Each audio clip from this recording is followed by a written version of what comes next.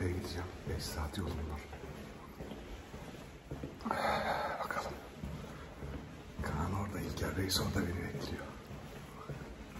Bir hafta balık yapacağız inşallah. Yolculuk başlıyor. 9'da feribot. Ben her zamanki gibi temkinli çıktım yola. Saat kaç? Sabah 2 çeyrek arkadaşlar.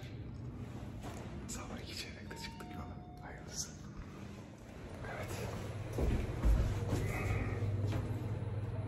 Otoparkımıza iniyoruz.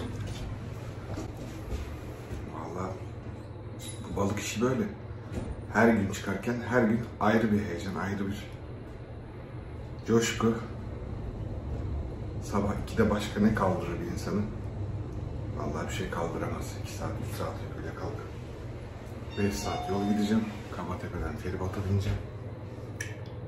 Sabah Kaan'la İlker kalamar yakalayacak bugün. Ben gidene kadar. 9 feribotu 10.30'da orada oluyor. 10.30'da çıkacağız balığa. İnşallah bol kalamarla çıkarız. Güzel bir gün olur. Bugün sabah çıkış. Sabah çıkışı da çekeyim. Değişik bir başlangıç olsun. Evet. Arkadaşlar.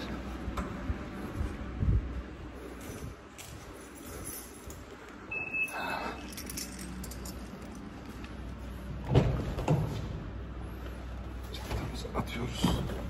Zaten her şeyi hazırlamıştım dün ben. Kıyafetler kalmıştı. Evet.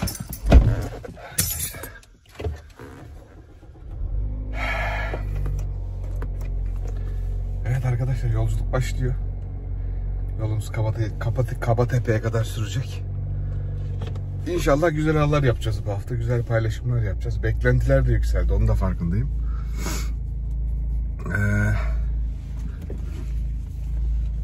Ama bu hafta ile ilgili benim de şeyim fazla.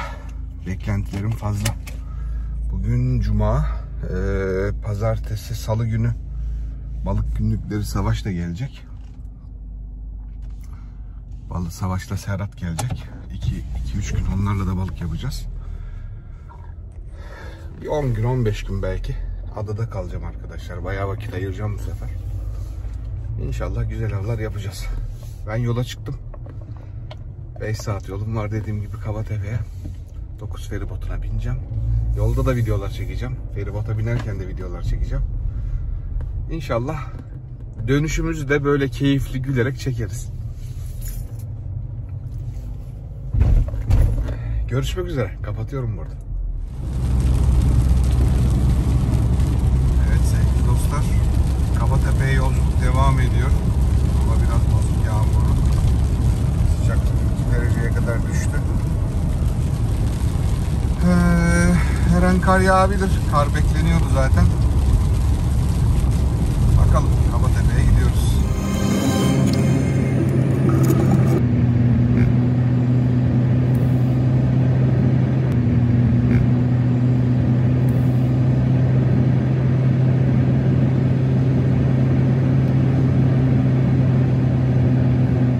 Arkadaşlar Kabatepe limanına vardım. 4,5 saat sürdü. 2'de çıktım, 6,5 saat. Vallahi feribot 9'da. Niye 6,5'da geldiniz derseniz biraz fazla temkinliyim herhalde. Hiç Gökçeada'ya gelmemiş arkadaşlar için paylaşayım şöyle bir bilgiyi. Burada kış aylarında 3 tane feribot var arkadaşlar. Biri sabah 9'da. 9'daki feribotu kaçırırsanız 6 saat burada bekleyip 3 feribotuna binebiliyorsunuz. Ben de feribotu kaçırma riskini almaktansa birkaç saat erken gelip burada uykum varsa uyumayı, yoksa işte Netflix'te film izlemeyi falan tercih ediyorum. Çünkü 6 saat çok uzun bir ara arkadaşlar. İstanbul'dan geliyorum. Kaza olabiliyor, trafik olabiliyor. Şu an hava çok soğuk, kar olabilir. Lastiğiniz patlar, bir sürü şey olur öngörülemeyen. O yüzden ben yani 3,5-4'te çıksam evden yetişebileceğim halde bugün 2'de çıktım evden. Erkenden de geldim. Feribot 1 saat 20 dakika sürüyor. Kabatepe Gökçe arası. Şimdi 9'a kadar burada feribot saatini bekleyeceğim. 9'da binip adaya geçeceğim. Şu an İlker'le Kaan da denize çıktılar veya çıkacaklar birazdan. Onlar kalamarları yakalayacaklar. Bugünün güzel yanı, ben tekneye bindiğimde Kalamarlar yakalanmış, yemler hazır olacak. Çıkacağız, av yapacağız. Güzel bir gün olacak. Hissediyorum onu. Güzel avlar yapacağız bugün. Hava da benim gördüğüm kadarıyla nispeten geçen hafta, 2 hafta önce geldiğimizdeki sert havalara göre iyi bugün. Bugün akşama kadar avlanacağız arkadaşlar. Yolculuğu da çekiyorum bugün. Değişik olsun diye telefondan çekiyorum. Kayıtlar çok iyi olmayabilir ama feribot görüntülerini çekeceğim. İşte adaya varışımı çekeceğim. Görüşeceğiz sonraki videolarda.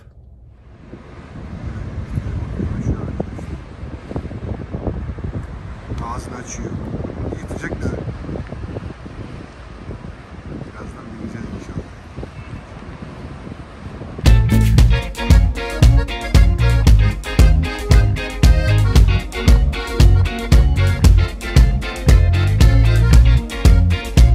Dev bir canavar gibi ya. Hepimizi yırtacak şimdi.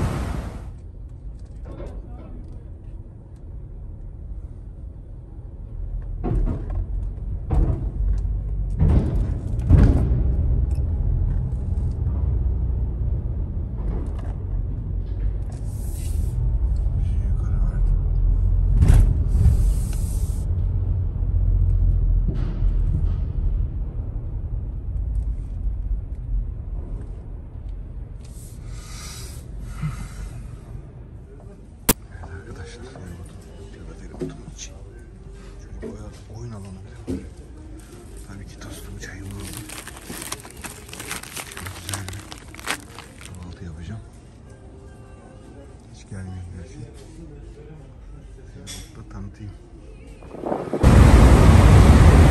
Canavar yine açtı ağzını arkadaşlar. Yanaşıyoruz.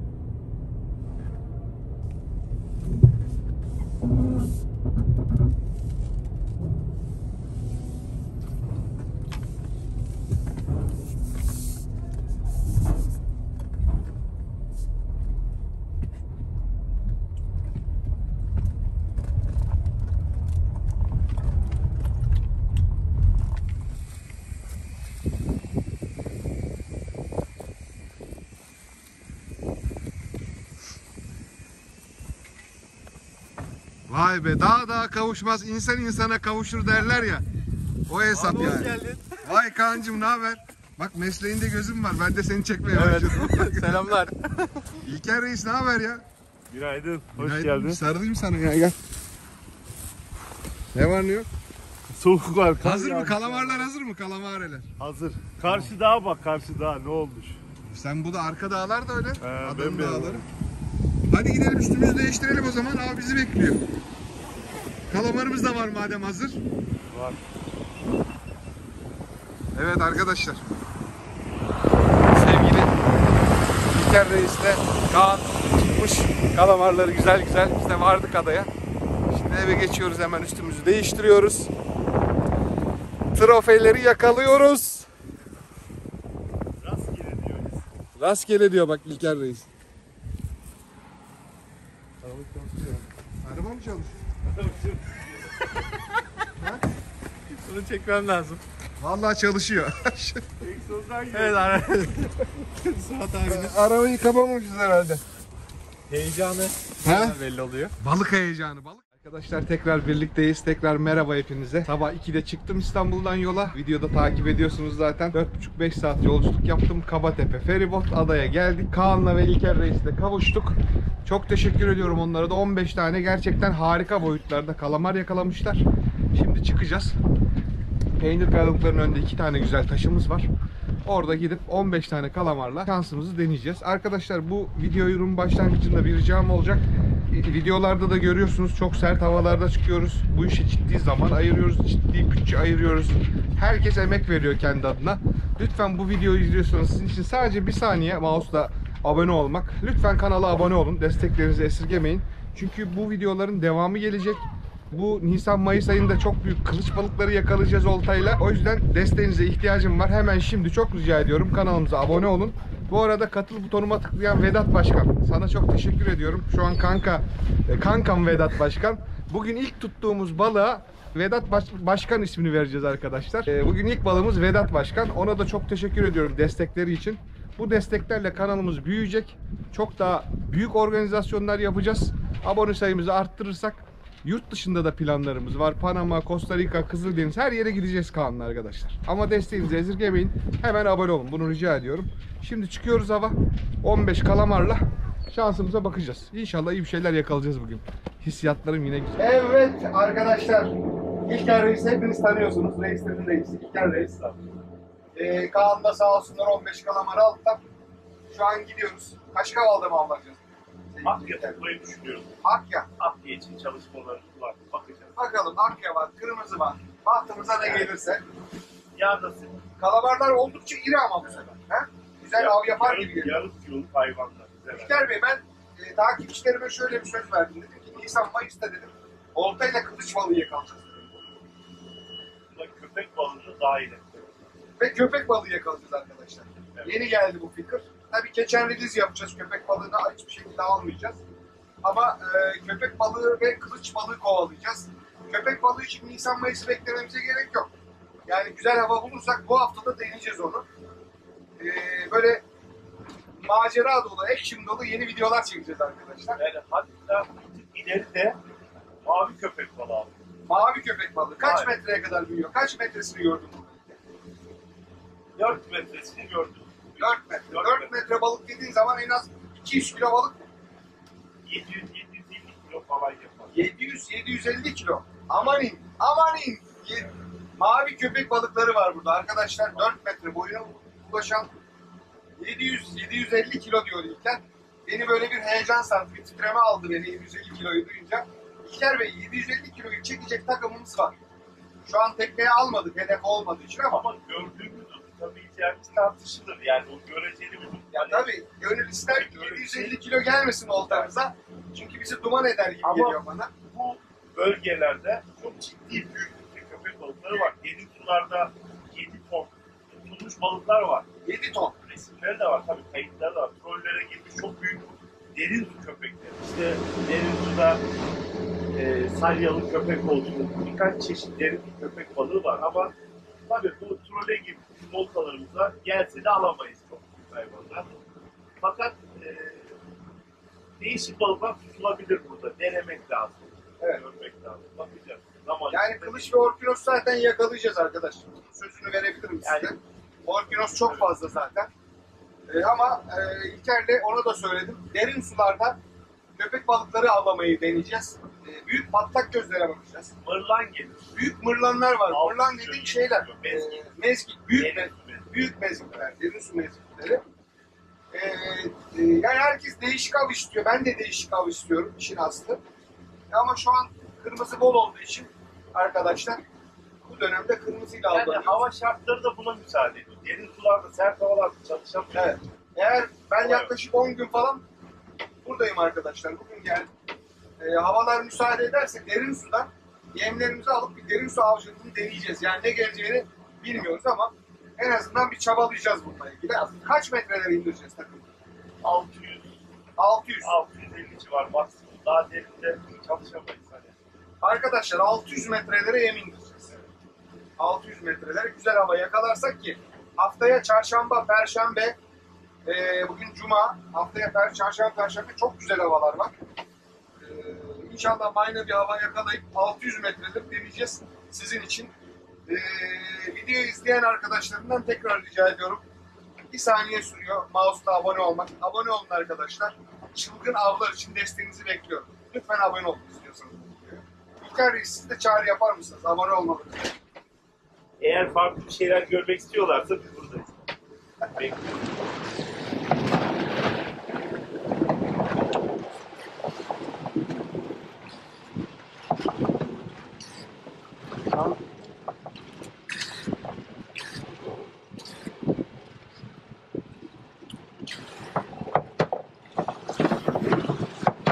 Evet İlker Reis. Takımımızı hazırlıyoruz. Tamam.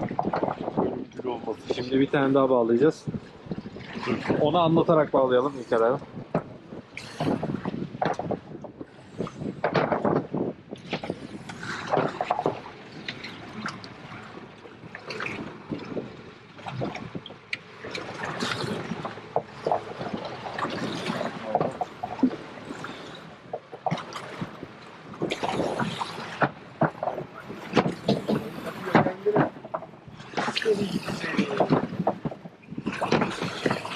Ama bu ölmek üzere, onun için bunu taktım.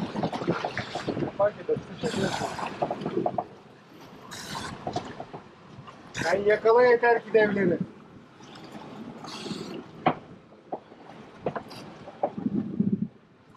Bu iğneleri nereye taktığını çok önemi yok. Evet, hazır. Bakalım nasıl bir durum bu. Hadi rast gelsin. Benimkiye bölmüş.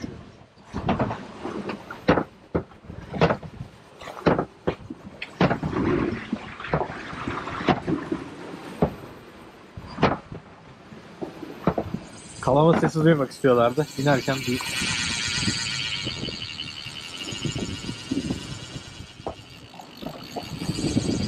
şöyle markasını da göstereyim arkadaşlar size. Okunuyorsa soranlar olmuş çünkü.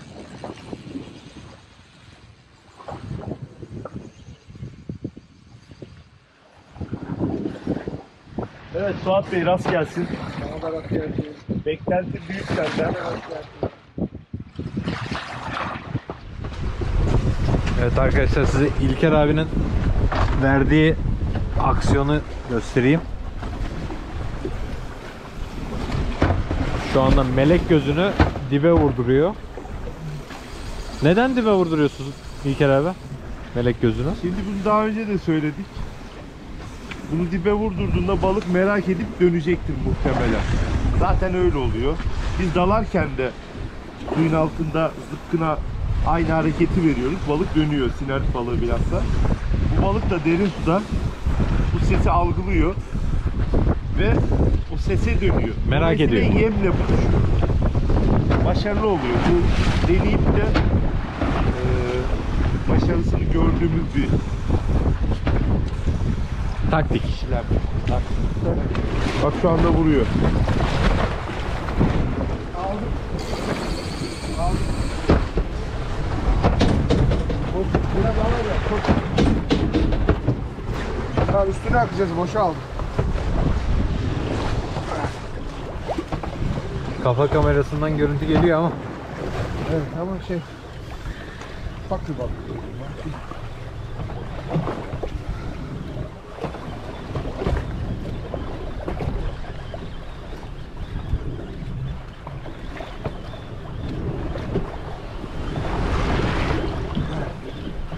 Evet Kaan, bu Savaş Dost'un sevgili balık günlükleri o verdi.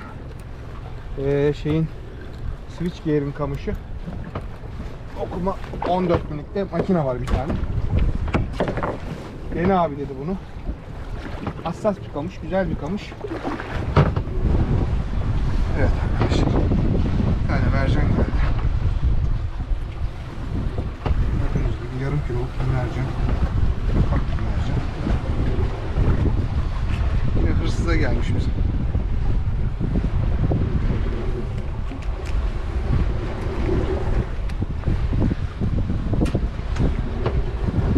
Gönderiyoruz tabii ki. Hadi bakalım.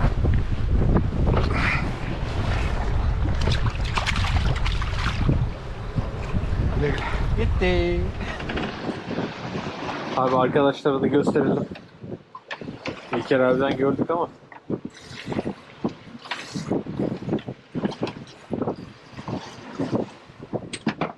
Evet arkadaşlar. Kalamarın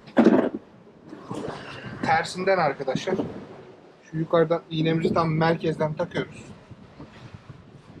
Bu balığı çeken iğnemiz. Bir tane tam şu göz altına kancamızı, ikinci kancamızı geçiriyoruz. Hırsızları da yine beraber bir şekilde Buradan bir tane kola takıyoruz arkadaşlar. Sonra şu gezer takımımızla boyunu ayarlıyoruz ve gönderiyoruz. Bu da yarı ölü bir kalamardı. O yüzden bunu taktım.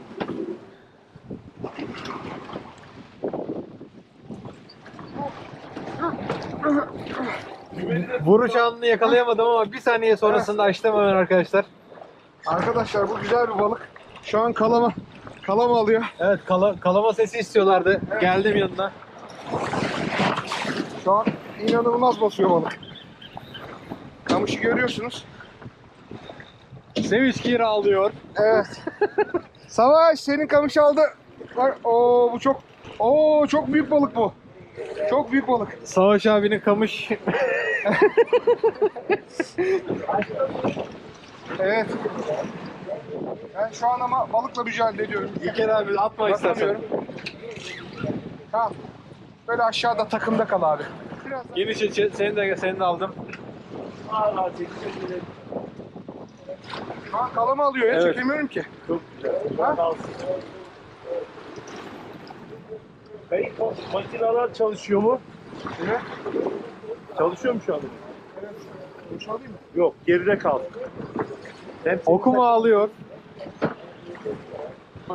Sen de attım oldu. Abi kalama açık ya, zorladım Evet. alıyor geri. Hayır. Hani kalama sıkıntı değil. Evet arkadaşlar, harika bir balık geliyor. Kafa atışlarından bir tahmin alalım. Tahmin vermek istemiyorum ya, bu ince bir kamış. Hayır. Trança mı geliyor? Sinarit mi geliyor? Vallahi güzel bir trança geliyor bence. 5 Sek- kilonun üzerinde bir trança geliyor. Bizim 80 santimi geçebilir miyiz acaba? Vallahi neden olmasın. 80 santim bu kadar kalama alamamıştı. Ama onda farklı bir şey kullanmıştık, makine. Evet. Bu o makine değil. Kamış ince olduğu için aksiyonu çok güzel arkadaşlar. Güzel bir aksiyon ama. Vallahi kamış U harfine dönüyor. Bayağı kalama aldı. Hala da alıyor ara ara. Kafa atışlarını kamıştan görüyoruz zaten.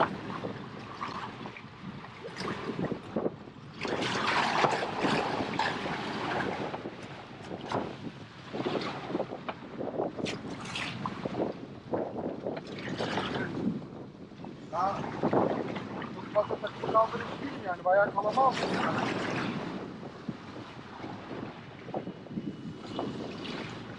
Zaten biraz sola geçer misin?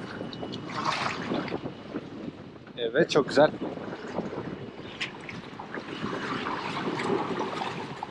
Harika, harika. Evet arkadaşlar, ben ıslanıyorum ama hani bu görüntüleri size aktarmak için. Bu balığa değer ıslah. Bu balığa değer.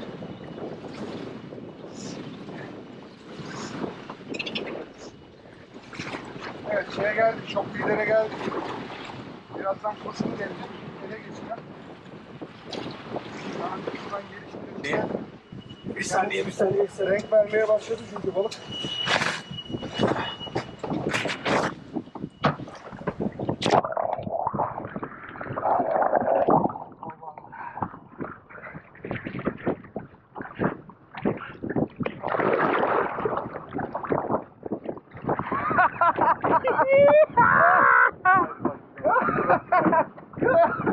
Evet arkadaşlar. Harika Bir saniye. Tamam. Eminim.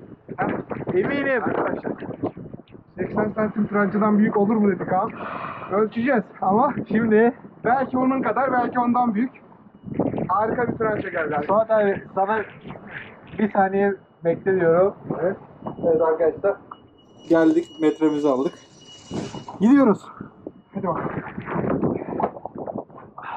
Bakalım neler geçmiş valla. Arkadaşlar 2 tane hırsız geçmiş. Evet, kurtulma şansı pek yokmuş. 3 tane iğne geçmiş hayvana. Arkadaşlar şöyle yapıyorum. Bu kadar yeter herhalde bize. Suat abi, yeter mi? Yeter. Ölçelim arkadaşlar trançamızı. Harika. 80 santimi geçeceğiz inşallah. Evet arkadaşlar. 85 santim. Şöyle. 5 santim Evet. daha büyük ve İlker Reis de kaptı balığı. Evet. İlker Reis de aynı anda kaptı balığı. güzelliğe bakın arkadaşlar. Şu güzelliğe bakın. Oo, çok güzel. Çok güzel, ince kavuşla da harika bir aksiyon verdi. Çok keyifli oldu. Gerçekten çok güzel. Ha? Çok iyi. Şu güzelliğe bakın. Şu güzelliğe bakın arkadaşlar.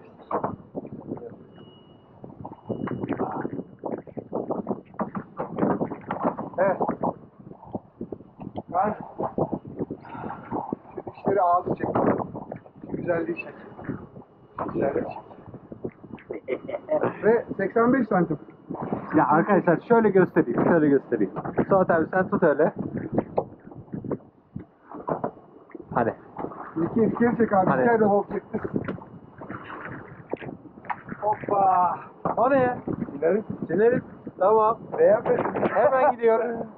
Evet arkadaşlar. Videonun devamı. İlker Reis bir tane güzel bir sinarit yakaladı. İlker abi Bir var mı? balığı salıyoruz değil mi gene? Çünkü biz öyle seviyoruz. Arkadaşlar. Belkemiz var. Gel. Gel, sormaya söylemeye gerek yok. Evet. Arkadaşlar harika bir sinarit çekti. İlker Reis. Abi bir ayağa kalkalım. Güneş Yok, vursun. yok. Güneş Yok, vursun yok. hayvanı. Birazcık daha kaldır. Bak Heh. renklere bak. Renklere bak. Evet Harika çok bu. güzel gözüküyor. Bir de şimdi şöyle bakın arkadaşlar. Alınır mı bu ya? Heh. Alınmaz. Yazıktır. Hani Yazık. bunun ağzına Hadi öp, sığar. öp babayı. Ben de özgürlüğümü istiyorum. Gel.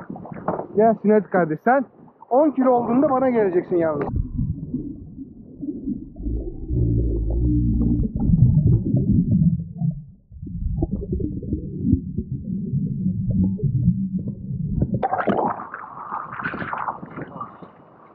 Evet arkadaşlar ben birazcık ıslandım. Kamera da ıslandı.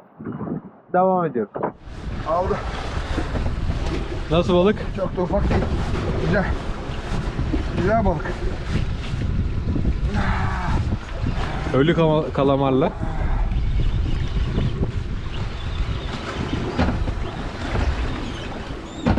Ne oldu? Kurtuldu mu?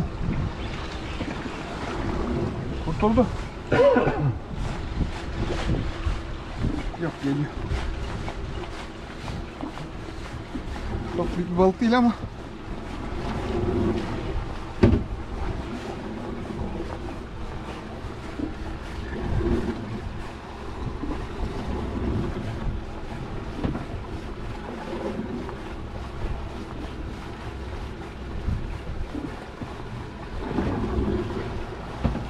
Birkaç kiloluk bir balık sanki Kaan. Mercansa bizimdir. Trança ise gider. Evet. Bazen yanda takılıyor. Büyük hissediyorum balığı.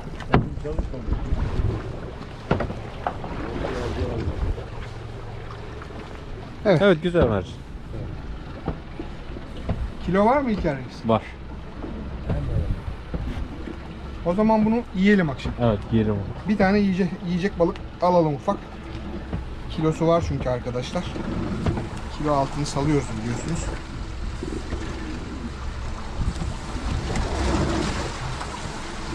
Evet. Artık mercanları tutabiliyorum Kaan. Gördüğün gibi. Evet arkadaşlar böyle Allah. harika renkli olan bir balık. Güzel. Kapat. Evet sevgili dostlar. Harika bir trança aldık. Geçen 80 santim almıştık. Bugün 85 santim nasip oldu. Şimdi yine kalamarımızı indirdik taşa. Aldım güzel bir vuruş. Aldım ama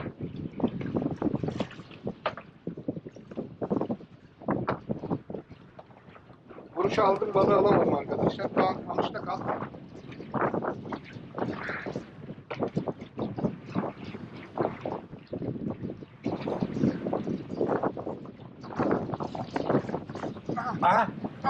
Aldım be. Evet. Aldım mı? Aldım. Vuruş anında çektik. Evet tamam. Aldı arkadaşlar. Hadi be, kurtardım. Bence geliyordur. Yok. Kurtardı. Vallahi kurtardı be. Vallahi kurtardı be. Az. Ha? Oluyor böyle şeyler. Kurtardı. Dev bir balıktı ama. Bu da kalama oluyordu. Tasmayı vurdum aslında ama balığı almadı nedense. İlker çok büyüktü bu da.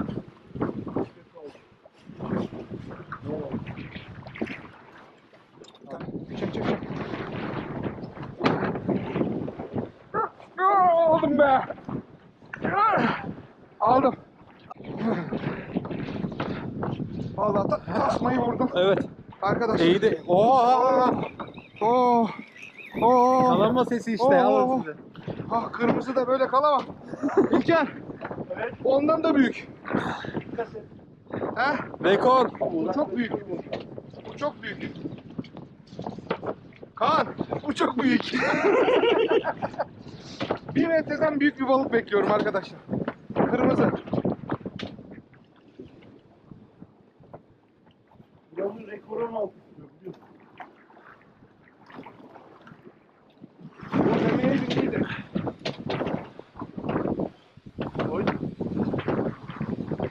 Buraya döndü balık. Abi sen toplasaydın iyiydi ya.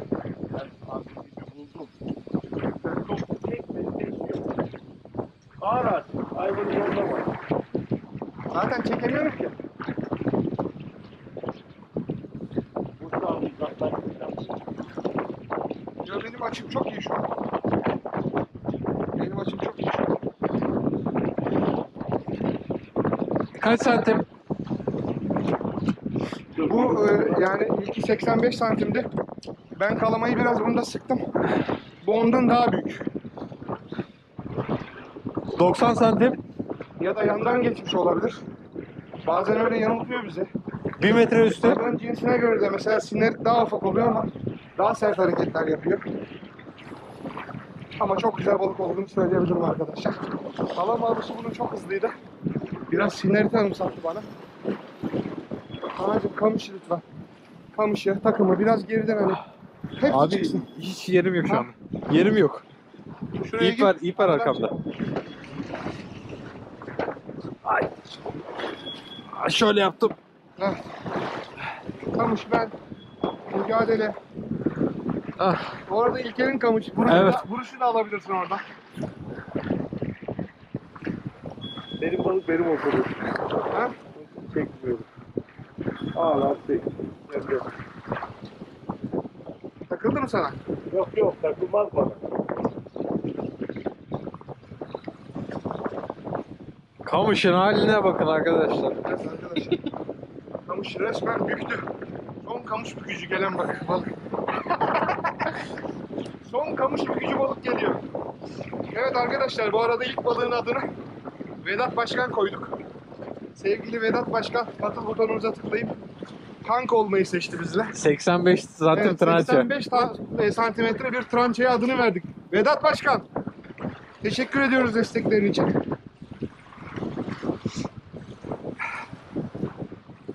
Evet, bu balığın adını vereceğimiz bir katıl butonu aktifçisi bekliyoruz arkadaşlar. Bu arada kanka üstüne arkadaşlar. Kanka üstüne balık ismi veriyoruz.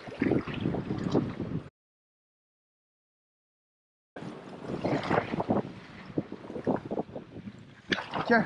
Tek tek işi yok sen al o tane. Bırak balığı. Al onu getir oradan. Arkadaşlar geliyor. Arkadaşlar abi dev geliyor ve Böyle bir şey yok. Acele et.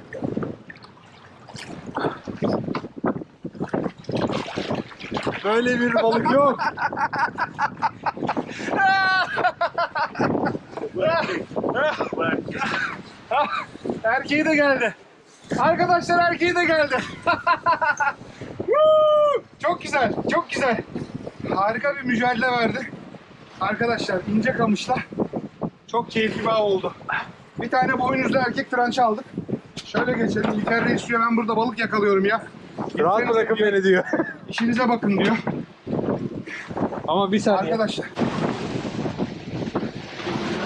Arkadaşlar harika bir balık. Müthiş bir balık. Vallahi çok keyifli bir balık. Bu mücadelesi de harika oldu. Ondan sonra bunu izliyorsanız bu videoyu abone olmayı unutmayın arkadaşlar. Rica ederim. Suat abi. Bu balık videolarına devam etmek için abone olun. Bu videoya özel bir şey yapalım. Geçen videoda yakaladığımız 85 santim trança ile birlikte ikisini bir arada elinde ısıtar mısın? Ama bir güzel bir görüntü ver bize. Bir erkek bir dişi. Evet. Bir erkek bir dişi arkadaşlar. Çok Ya arkadaşlar böyle bir şey yok. inanılmazlar. İnanılmazlar. Erkeği de ölçelim mi? Metremiz Erkek. orada. Ondan daha uzun. Daha uzun. Ölçelim, metreyi de koyalım. Yani bu da 90 santim falan, ben söyleyeyim sana. Tamam. Bu 85, o 90 gibi.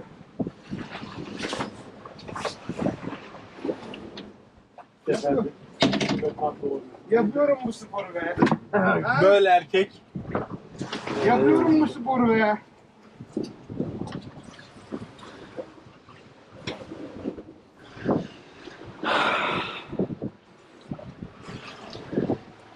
Esat abi. Evet. Sen böyle yaparsan ben bu videoları paylaşamam ki. Nedenmiş o ya? Hani şimdi bir tane balığa bir tane video dedik. Vallahi arkadaşlar, Ama her her sene balık, büyük ya çekiyorsun. bak balıkları göster. Gösterdim, çok detaylı gösterdim. Her balık bir videoyu hak ediyor arkadaşlar. Her balık bir videoyu hak ediyor ama desteklerimizle bu işe daha fazla vakit ayıracağız. Ondan sonra daha fazla video çekeceğiz. İnşallah her gün video çekip koyabilecek kıvama geliriz. Ne lazım bunun için? Hemen şimdi tık, abone olmanız lazım. Şurada sağ altta parmağımın olduğu yerde bizim amblemimiz var. Evet. Orası abone ol butonuna gidiyor. Rica ediyorum, destekleri esirgemeyin. Abone olun. Bizim için abone sayısı önemli. Balık avlarının devamı için. Şöyle de bir Bir şey. yem daha bağlıyorum. 3 kişiyiz bugün teknede. 3 balık hakkımız var. İlker abi. Bir tane daha yoklayacağız. Hani sende yok. İlker abi. Bugün kötü günüm demek. Az. Ama daha denizdeyiz. Kural bu. Evet arkadaşlar, videoyu kesmiyorum. Böyle geldim. Göster. Evet arkadaşlar, üstteki gezer iğnemizi kalamarın en üstüne takıyoruz. Circle iğne var orada. Gamakatsu'nun 5 numarası arkadaşlar. Aşağıda Owner marka yine 5 numara ufak ince bir iğnemiz var. Bunu şöyle hemen bıyık altına şöyle takıyoruz. Bıyık altına takıyoruz. Kalamar doğal olarak bizi ısırmak istiyor. Haklı. Söylenecek hiçbir şey yok. Ondan sonra hırsızlarımızı da arkadaşlar bir tane kollardan birine takıyoruz bu şekilde. Ondan sonra boyumuzu ayarlıyoruz. Bağlantı gördüğünüz gibi balonu suya bırakıyoruz. Kalamarımız canlı. Kalama istemiş arkadaşlar. Kalamayı gösterdik bugün. Balık çok güzel kalama aldı.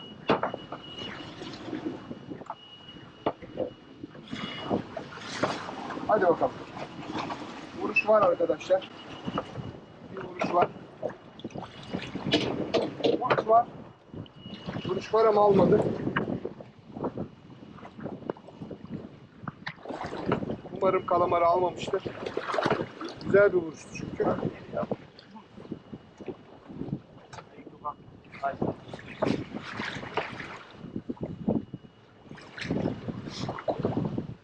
Çok sağlam bir vuruş oldu arkadaşlar. Kalamarı almış olma ihtimali var. Ama alamamış.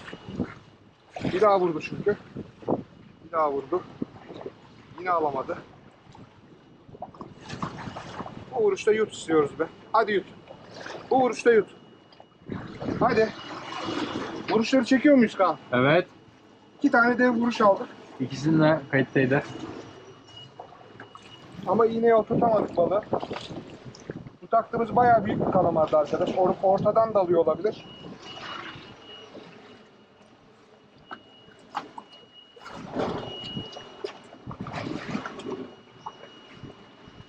Yine vuruşlar var. Vuruşlar var.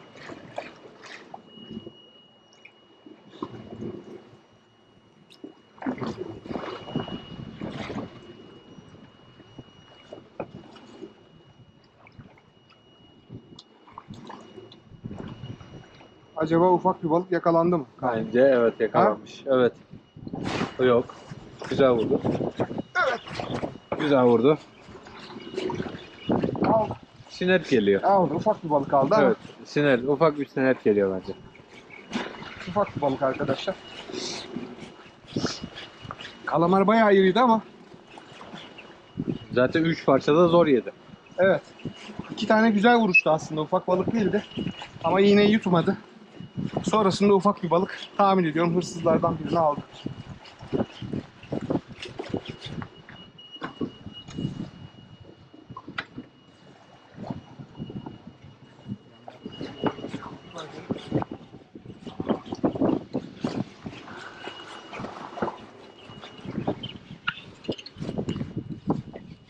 Bakalım ne gelmiş.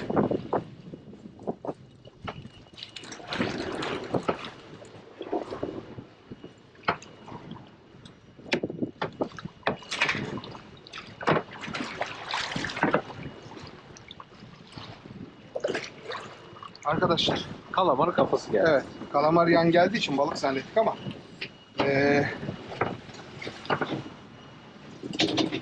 güzel büyük bir balıktı. Vuruşlarından onu hissedebiliyorsunuz. Ama balığı alamadık maalesef. İleri oturtamadık. Kalamarımızı.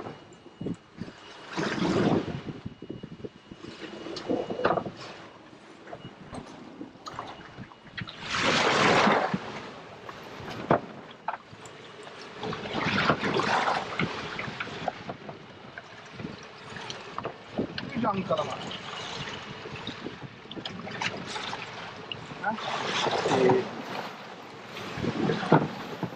Hiç canlı kalamar. Bir daha yapalım.